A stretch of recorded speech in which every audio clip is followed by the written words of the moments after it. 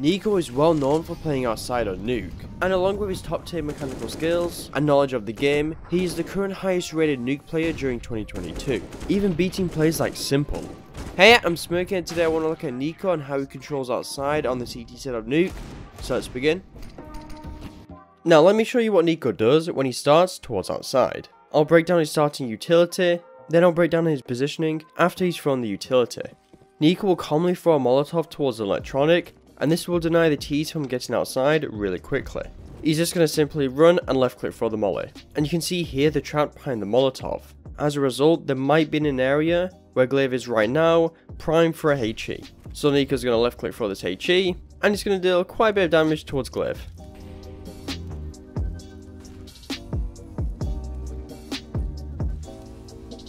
But commonly, NiKo will use 3 pieces of utility to gain outside control. He'll throw his default Molotov, but he'll combine this with a flashbang. This flashbang should be able to prevent the T's from going outside early, but you do use a little bit more utility. After the flashbang, he'll combine this with a HE. If you don't want to use too much utility at the start of the round, you can always use the HE and molly combo, whereas if you are confident and you want to play like NiKo, you can use 3 pieces of utility. But you can see from Glaive's perspective, he's forced off the angle and has to respect the Molotov. Now, where does NiKo position after he's thrown his starting utility? Let's have a look at it. Generally, he wants to look over towards silo to ensure he's not getting fast dropped on him. He's going to throw his Molotov, throw a flashbang, then a HE. Once he doesn't spot anyone running out, he's going to aim towards top of main to ensure no one's going to pop their heads up. But after watching the angles, he's going to wait for the Molotovs to go, and once it does, he's going to throw the Glaive smoke. I haven't seen him use the smoke that much, whereas I've seen Monisi use it quite a bit. But this smoke can be really powerful, and I'll show you why. He's going to time it so when the Molotov is about to fade, the T's are going to throw their smokes and he will throw his. As a result, it can pose a danger towards the end side. If he wants to, he could sit around here, maybe go around the sides, or maybe creep through it. And ends are quite lucky in this round because no one checks towards Glaive. Another position you may choose to play is this one right here on top of main.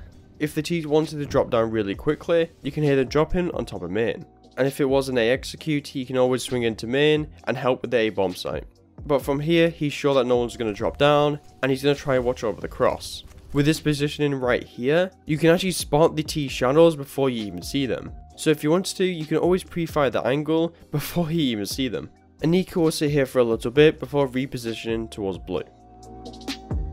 Once again, NiKo's going to throw his utility and watch towards silo by standing on the front of credit. From here, he can spot 2 Astralis members dropping, he gets the first kill, and Monisi will get the second. And from here, they're going to reposition, and I really like this setup. As of right now, NiKo's in an angle where the T's can't sneak up on Monisi by either going on top of hut or around main.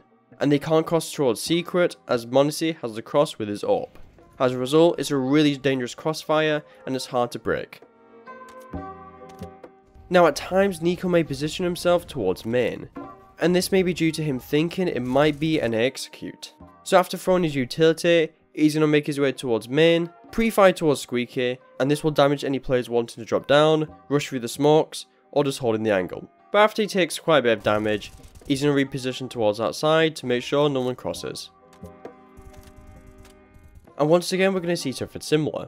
As you can see, it's round 2 right now, and especially against ends, he knows that they like to rush towards A. So as a result, he's just going to throw a flashbang towards outside and position himself towards the same angle. With this, he's going to get a kill onto Snacks and force him to drop the bomb.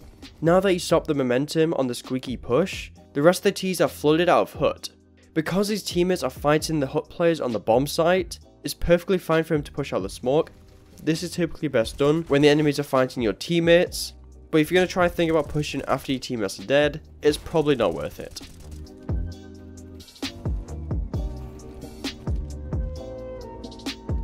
Now at times, NiKo will try to deny the T's smoke walls by throwing Molotovs. And if you're playing in some sort of team CS, or you know your opponents are constantly throwing smoke walls, this will be really good for you. In this round, NiKo is going to come out of spawn and Monisi will drop a Molotov next to red. With this, NiKo will do his default Molotov, he'll come back to pick up the extra Molotov and throw it towards blue. If a smoke was to bounce through his Molotov, it would create a gap towards the smokes, and this can allow NiKo to see if anyone's crossed, or potentially get a kill, whereas for Astralis it can be quite dangerous and may force them to use more utility than they should. Unfortunately in this round, the smoke is going to bounce over the Molotov just before it spreads. And this Molotov will be really effective against these two smokes.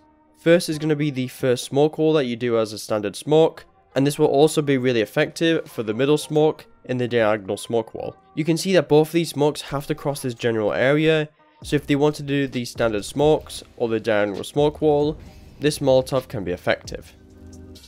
Now in this round we're going to see something similar. He throws both his Molotovs. This Molotov will create a gap in Astralis' smoke wall, making it so NiKo could get the information that Astralis are not going outside and it might be an upper execute. Now there's some scenarios where NiKo will go towards secret. Commonly he will do this twice a game, and he will have different methods on how he wants to get towards secret. In this round he's going to throw smoke towards the red crate, and throw a flashbang over. And with this, m0NESY is going to throw the Molotov that NiKo would normally throw. The flashbang should prevent the T's from being able to spot him, and the smoke should be able to give him a bit of cover as he gets towards secret and defends it. And you can see when he makes his way over, if the T's wanted to do their wall smokes and make their way down secret, it can be really dangerous, especially if they use the standard smokes, as they would have wasted 3 smokes because of 1 smoke. And if they wanted to try and get around it, they might try push through it where, well, you don't want to push through a smoke when NiKo's holding it. With the smoke, he's just going to hold the angle to ensure no one pushes it. The T's are going to execute onto their bomb site, so with this, he's going to take a bit of liberty and take some map control. He'll check towards silo to make sure he doesn't get lurked on, and he's going to go towards a position like this, where he can spot towards outside and try and deny the rotations from the T's. Now most times he'll make his way down ramp and towards secret, but again this is commonly done twice a game. In this round he's going to make his way straight down. He hears the Strauss executing onto the A bomb site. He stops for a second to make sure they don't go down vents, and when he feels safe he'll make his way towards double and hold vents.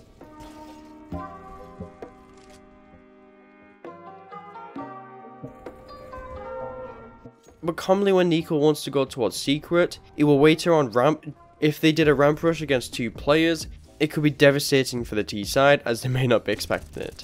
But ramp's going to be safe, so he's going to make his way down towards double. When he makes his way towards double, m0NESY is going to give the information that they did the smoke wall and he can't see anything.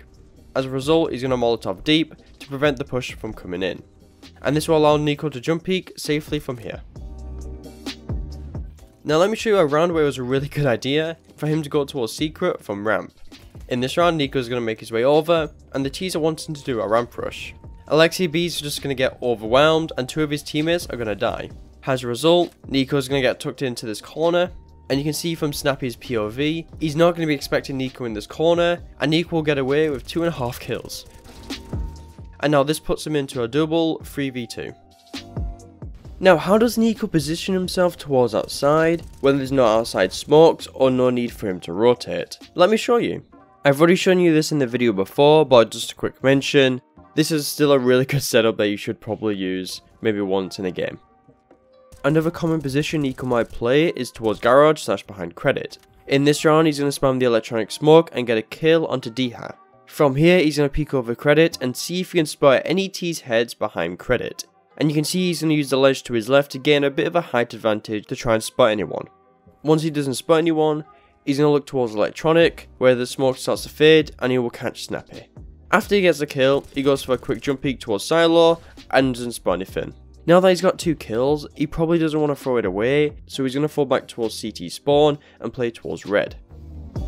And once again, NiKo's going to play towards garage, trying to spot players trying to sneak their way out of the smoke, or perhaps trying to sneak into garage. But from here, he's going to get caught out by red, so if I was you, I'll probably be placing my crosshair onto this entrance right here, just for a few seconds every few moments. Another position you might want to play is this blue box right next to credit. From this position, if there was no smokes or there was a gap in it, he can spot players crossing towards secret. This position also denies them from being able to sneak into garage or try to creep their way into hell. And something to know about this position as well, if a T was to sneak their way into main, if they hug the wall really tightly, you can't see their shadow. However, if they're not tightly hugging the wall, you'll be able to see their shadow like this, and if you do spot it, you can combat to your teammates, or you can go for a peek. But I wouldn't fully rely on this angle if you do want to hold main. But back to NiKo, he's going to be holding this angle, the T smokes come in, so he's going to go for a quick spam, rotate towards credit, where he'll get a kill onto config, and afterwards going for more jump peeks to see if he can get any more information. Now let's talk about his rotations. I'm going to give a quick brief of his rotations and some rules you should try to follow. Generally on Nuke, you always want to have 2 people on A and 1 on ramp. In this scenario, the T's make it down secret. It's the responsibility of the hook player to go down vents and the rotate player to come in to hold A. Meanwhile, NiKo will hold main and prevent them from getting into hell or main. If NiKo is in main and they can go down secret, it will be his responsibility to go down vents instead of the hook player. And the rotator will hold main. And this is due to him being much closer to the vents and can allow his A players to stay together. If a position, A or ramp, needs to be filled in and you're the closest person, you need to rotate to that area to allow your teammates to floor and hold the map. If you want a more in-depth guide to understand the rotations on Nuke, MSO made a great video that you should check out, where it explains the rotations for the different positions. On Nuke, it's really common for outside smokes to be thrown.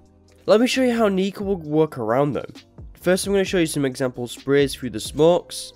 Next, I will show you his positioning and what he needs to do when he sees the outside smokes, and how to hold on to some of his map control. I'll show you a few scenarios when he went over towards ramp to help out. And lastly, I'll show you some example rotations that he will need to make.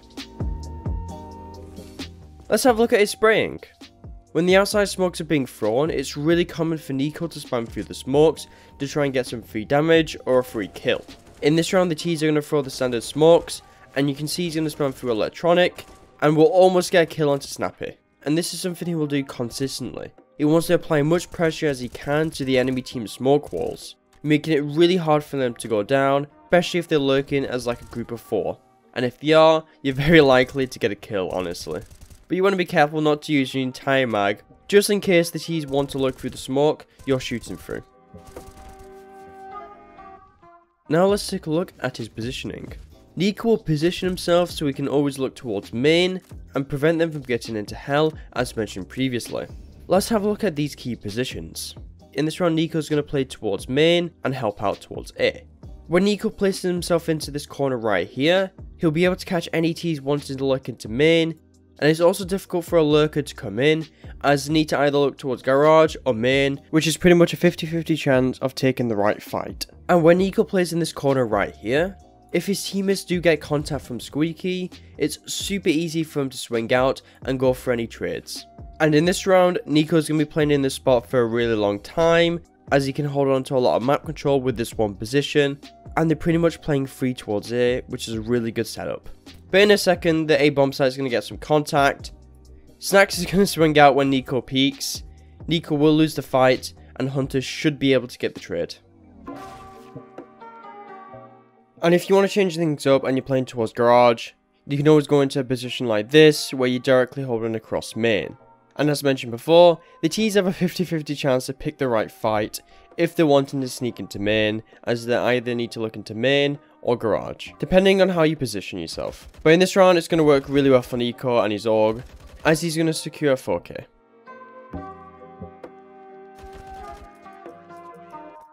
It's also quite common for NiKo to play towards CT spawn and play towards this red box. With this angle, it's more about getting information than getting kills. With this position, you can see if anyone's crossing over towards secret, trying to look out towards garage, trying to look outside, or trying to look into main. And this type of angle is best played when it's kind of late in the round and the T's don't have outside control. But a few seconds into the round, NiKo is going to come out, quickly clear towards garage to make sure he's not getting lurked on. Then after a few seconds, he's going to hold this angle. And especially if they're doing the outside smokes, this angle is really good, as you're able to stop any main lurks. They're most likely not going to be looking towards you, and of course, it's actually an easy shot to hit than the previous angle. We've already seen a similar angle to this before, but I'm just going to show it again. You can play this with a rifle if you want to, but in this round, NiKo is going to be using a deagle.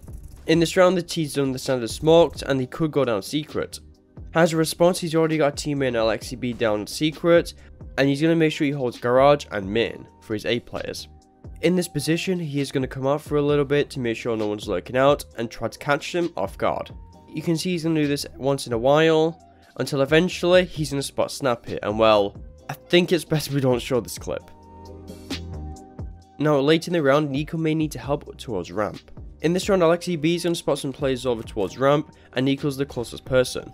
NiKo's going to throw this smoke which prevents the T's from getting out, and completely stops the execute.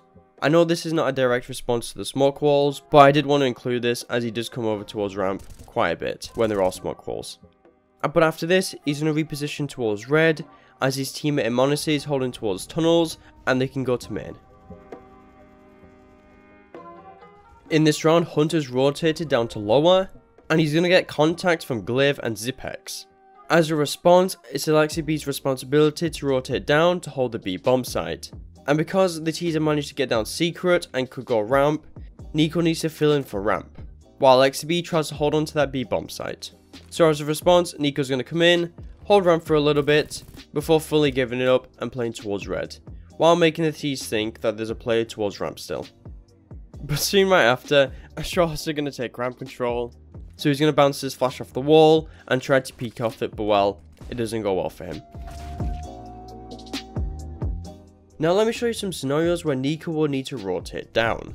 In this round, Astralis did the smoke that allows him to go towards vents. As a response, Hunter's going to give this information, and NiKo will come in from secret to try and find this lurker. They don't know that Zipex is down here because he'd shifted down, but NiKo's going to find him anyway. And this is the type of stuff you need to be careful about. These smokes can really cover up on where these T's are.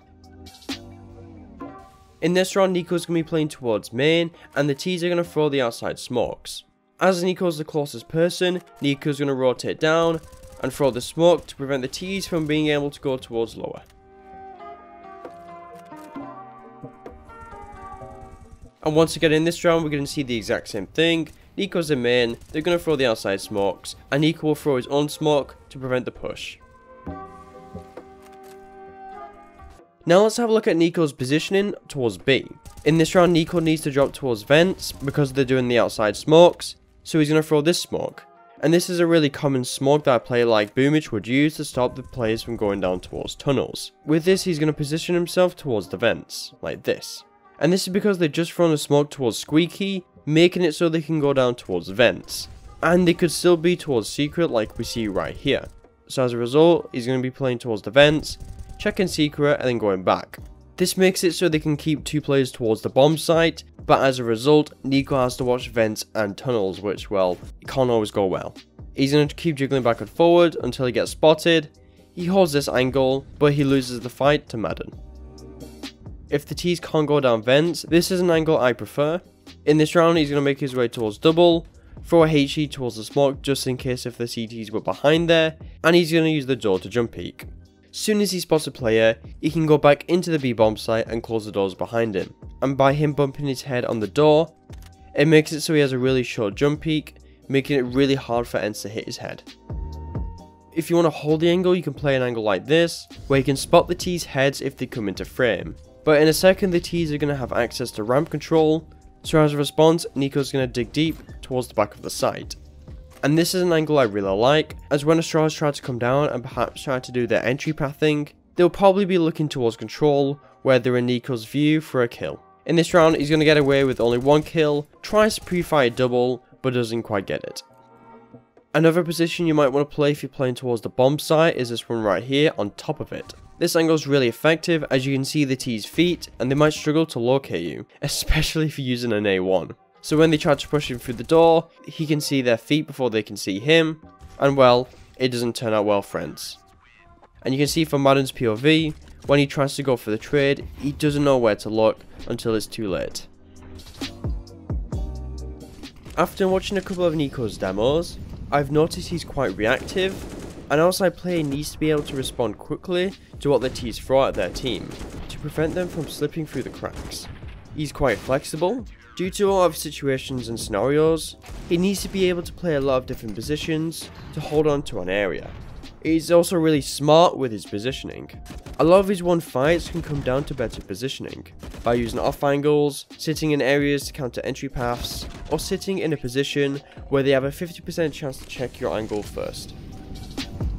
If you have any pros or positions you want me to break down next, feel free to put in the comments below and I'll have a look. Perhaps you want a really good set piece on the CT Side of Inferno, or taking banana control really easily.